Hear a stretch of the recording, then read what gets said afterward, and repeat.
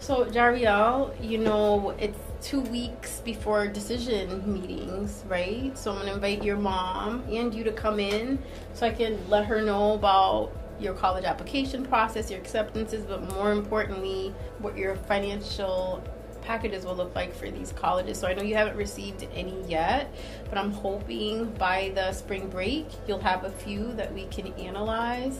I also think though in the meantime you can fill out some scholarship applications.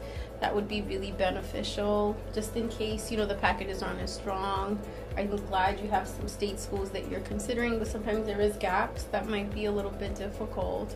You've talked with your mom about money for college. She's very comfortable for it. Like she wants me to just chase whatever I have. Like what dreams do I have? She knows I'm into marketing, so she's very heavy into it. So this may be really helpful, Jariel, as we're thinking about your colleges and some of the major differences between your top 3 choices. You mentioned classroom sizes. So out of all of them, Framingham has the smallest. So you see that here it indicates the ratio is 11:1. This is the direct cost, right? So we're thinking about tuition and fees. It looks like even Framingham State would be the lowest as well when it comes to cost. So, you know, if you're thinking about adding financial aid, so like grants and scholarships that you'll get from the schools, this will be even lower.